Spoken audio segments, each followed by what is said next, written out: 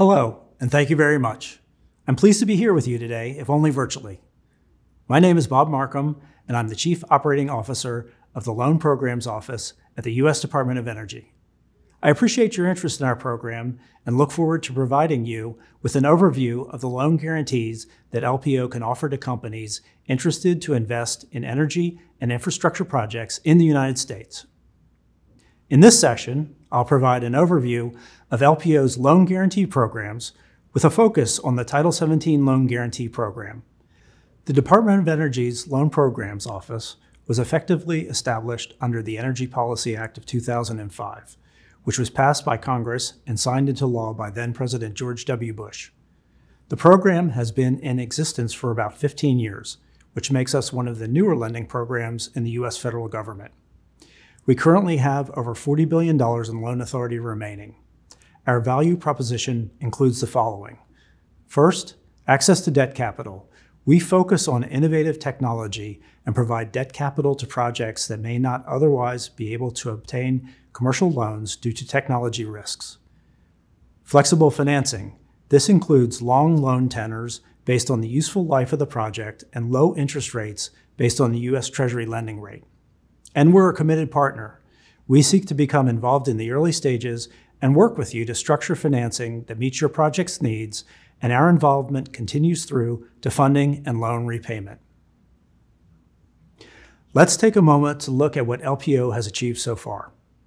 The current loan portfolio includes $35 billion in financing for over $50 billion of projects. LPO has provided $12 billion in debt financing to support the only nuclear power plant currently under construction in the United States, the Vogtle Project. $2 billion committed, but not finalized yet, to support a petcoke to methanol project in Lake Charles, Louisiana, which also captures and sequesters carbon dioxide.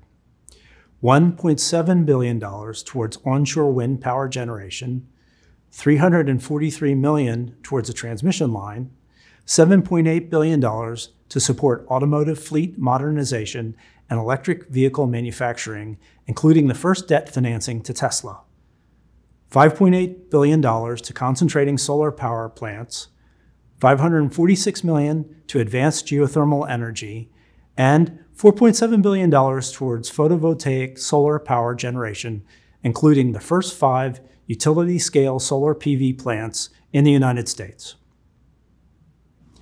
And now, let's move on to an overview of our loan programs. The over $40 billion in remaining loan authority is allocated across the 3 loan programs that comprise the Loan Programs Office. The Title 17 program, which refers to Title 17 of the Energy Policy Act, focuses on innovative energy projects which also have environmental benefits. The loan authority in this program is further subdivided into 3 categories: $8.5 billion for advanced fossil energy projects, $10.9 billion for advanced nuclear energy, and $4.5 billion for renewable energy and efficient energy projects. The Advanced Technology Vehicles Manufacturing Program has $17.7 billion in loan authority to support electric vehicles, fleet modernization, and component manufacturing, including automotive batteries and lightweight automotive components. The third loan program, the Tribal Energy Loan Guarantee Program, does not have the innovation or greenhouse gas requirements, but has $2 billion dedicated to support energy projects which have majority ownership by U.S. Native American tribes. I would now like to focus on the Title 17 Loan Guarantee Program. First of all of the 3 subcategories have similar requirements. The first is innovative technology. The project must deploy innovative technology at a commercial scale. The entire project does not have to be innovative, but a component of the technology or process must be innovative and not yet widely commercially deployed. The project must also reduce, sequester, or avoid greenhouse gas emissions, or in some cases, air pollutants. The project must be located within the United States, but a project can include foreign ownership. In the current portfolio, there is ownership of projects by entities from Korea, Spain, Israel, Canada, and others. A project also may utilize foreign technology. However, it must be physically located in the United States. Financially, the projects must generate sufficient and reliable revenues to demonstrate a reasonable prospect of repayment of the debt. Advanced resource development. This includes the petcoke to methanol project that I previously mentioned, as well as other potential projects, including an ethylene cracker and natural gas to liquids projects. Carbon capture, either for sequestration or enhanced oil field recovery, and efficiency improvements and low carbon power systems. In the advanced nuclear category, the requirements are similar, and we are currently targeting advanced nuclear reactors, front-end small modular reactors, and upgrades to existing facilities. In renewable energy and efficient energy, we are targeting grid integration and energy storage, infrastructure for alternative vehicles, including hydrogen fueling, distributed energy projects, offshore wind power generation, and waste-to-energy projects. In terms of financing, this is what LPO offers. Loan guarantees funded by the U.S. Treasury's Federal Financing Bank and guaranteed by DOE or partial guarantees of commercial bank loans, either at fixed or floating rates. The pricing is based on comparable U.S. Treasury yields, and the tenor can be up to 90% of our project's useful life. Loan structures include corporate or project financing.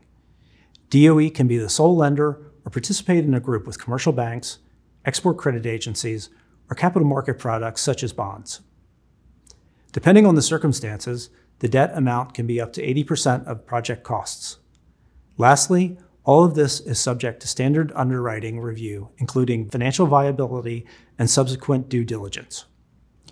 The LPO transaction process for the Title 17 loan program is very similar to a commercial bank process with a few key enhancements.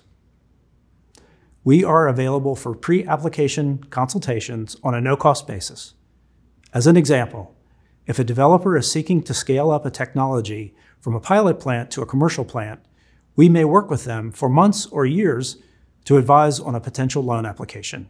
However, and I want to emphasize, if our project is ready, we can skip this and move directly into application. The Title 17 application process has two parts. In Part 1, we conduct a brief review to determine whether the project meets our eligibility requirements for innovation and environmental benefits, as well as the others I previously described. Part 2 is the formal full application, which kicks off due diligence and term sheet negotiation. When this is concluded, we have a credit approval process that includes consultations with other government agencies, including the U.S. Treasury. After approval, we move into final documentation, closing, funding, and then ongoing monitoring by our portfolio management team. Thank you very much for your interest in the U.S. Department of Energy's Loan Programs Office. We look forward to working with you to support the success of your U.S. energy and infrastructure projects.